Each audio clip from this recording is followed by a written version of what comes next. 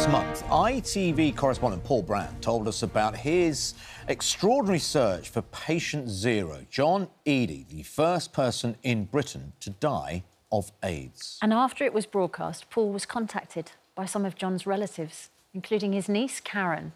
And Karen had been searching for her uncle for 40 years. Lorna Shaddick explains how it all happened. When Paul Brand eventually found the first patient in Britain to die from AIDS, he didn't realise he'd also ended another long search. I saw the item where you just showed the death certificate and I thought, I recognise that. So I rushed to the cupboard, pulled out the death certificate and I was going, oh my God, it's the same person. That's my uncle. Karen Legg had been looking for her Uncle John for 4 decades. Good grief. Do you know, he looks so much like my dad in that one. Karen's own father had been adopted and he asked her to find out more about his family. She discovered he had 6 siblings, all of them adopted too.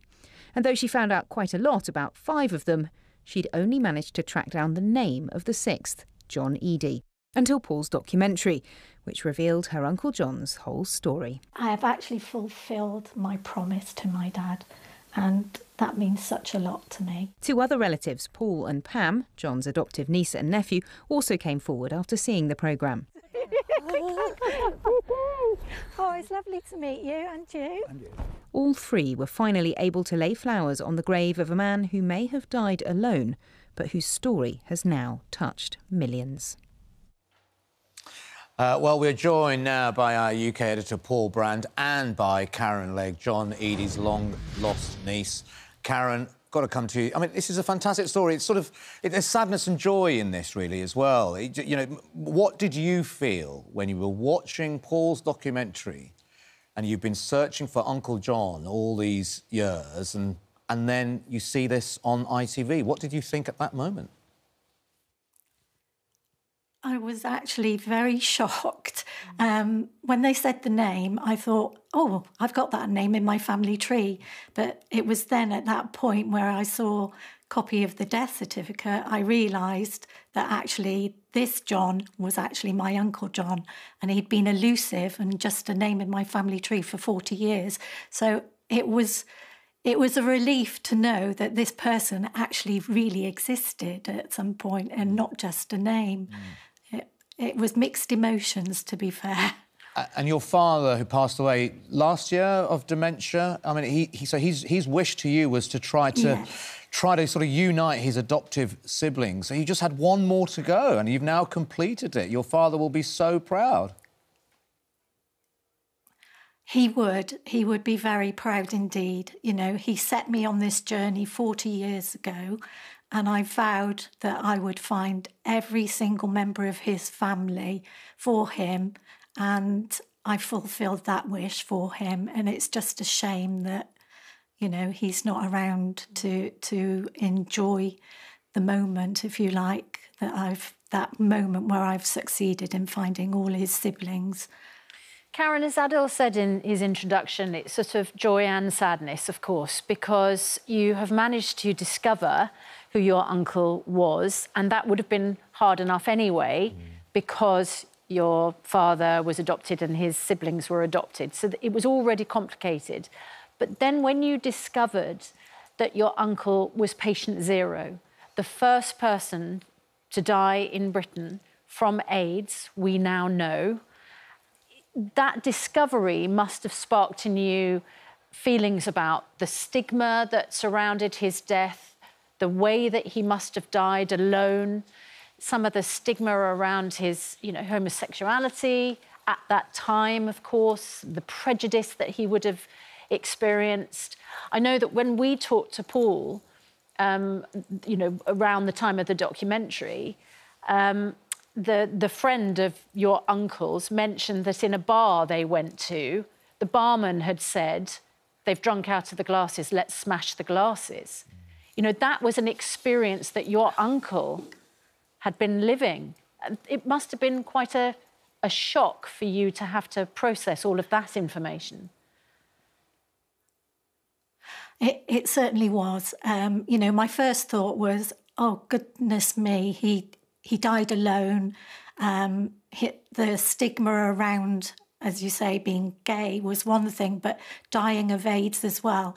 And it was, my heart really went out to him, and I just thought, I really wish he'd known that he had family and there to support him. And it was a real shock knowing about the stigma back in the 80s, and, you know, thinking at the time that, thank goodness, Princess Diana came along and tried to destigmatise, if you like, that touching things and shaking hands and being around these people, you know, they're human beings like everyone else. And to me, you know, my uncle was my uncle regardless of whether he was gay or not. And it really was a heart-wrenching moment for me, knowing that, you know, he might have had lots of good friends, but what he really needed was family. And I'm just grateful that he had his kind of adopted family to support him as well. But more than ever, really grateful he had such good friends. Mm. Paul, it's a great testament to the investigative work that you did to discover and put a name and an identity and restore, in a way, the dignity of that, the first patient to die of AIDS in this country. How does it now feel for you that you've managed to, you know, give Karen the information that she needed and has benefited from, and reunite the families as well in some way? Yeah, it's quite emotional actually listening to Karen there, and I met her last week and she's the most beautiful person. And when we began searching for John, you know, we had no idea that other people were looking for him too. And we always said from the outset as a team researching that documentary, we only want to tell John's story if those who knew him want us to tell it too. And the resounding answer from everyone we've spoken to who knew John is, yes, please do tell his story. We had always worried about what had happened to him. We want people to know what happened to him. But up until now, that was just coming from his friends, because his family tree was quite complicated. I'm sure Karen won't mind me saying that his family background was quite complicated too. It was really hard to find any relatives at all.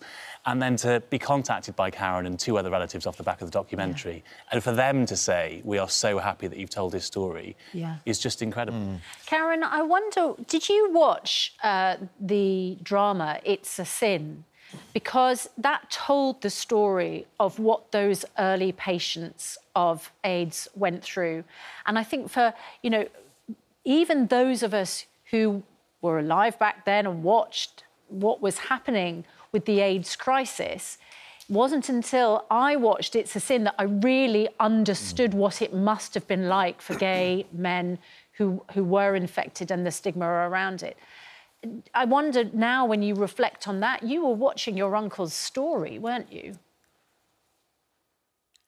Absolutely. The first thing that went through my mind after seeing the report on the news was I had watched It's a Sin. I'd watched it twice.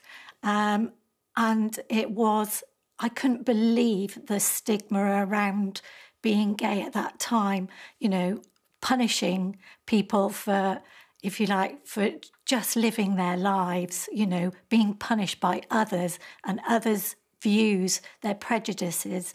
And it really brought it home to me what he must have gone through, and knowing that he was left to die on his own, if you like, that really hurt, trying to put into context the drama and trying to put into context the reality. And that was a reality for my uncle. And that really was a heart-wrenching moment for me. And also, Karen, another, you know, quite lovely thing that's come out of it, you reunited or met some of your other family members as well by visiting your uncle's grave. Yeah. How was that? I mean, that's always a fantastic moment, isn't it? Oh, it was. It was absolutely amazing. As I said before, people are just names, but when you actually get to meet them and share stories, and I actually felt this instant connection with them because we had John in common, and, you know, we had stories that I didn't have stories. I only had what happened to him at the beginning of his life, but at least Pam and Paul were able to fill in the other bits for me, you know, the bit about him working on cruise ships and things like that. That was really interesting, and it actually helped put some missing pieces of the jigsaw puzzle together. It was a wonderful moment for us both, and we're all keeping in touch even now. Karen, it's an incredibly touching story, and I'd like to think that your dad is looking down now and so pleased that you have brought all his siblings together and you've managed to speak to Uncle John, speak to the relatives of Uncle John, and it's just a fantastic moment. So thank you so much, Karen, for joining us this morning. Yeah. And Paul, I have to say to you, honestly, just you know, hearing what Susanna said, you said there, back then we ignored that community. We were ignorant about that community. Society was prejudiced about that community, and now, here today, we can't possibly ignore them. You know, it's just fantastic, and that's what you've done, and it's just brilliant. Yeah, and these stories haven't been told because they were quite deliberately covered up at the time, not necessarily John's, but more generally. People didn't want to talk about anyone dying of AIDS because of the stigma that existed. And what's been amazing, and I'm not a particularly superstitious person or a man of faith, but when we've been researching this documentary, it felt as though John's story wanted to be told all the time. There's some crazy coincidences, like Karen, for example, her father asked her to look for his siblings the day before John died. Of course, they didn't know that John even existed or that he was about to die. Right. But 40 years on, and we finally got hold of John's photo 40 years to the day that he died. We finally managed to look at him. It just felt as though this man wanted us to tell the world what had happened to him. Yeah. Lovely. Thanks so much, Paul. Thank you, Karen. Incredible stuff.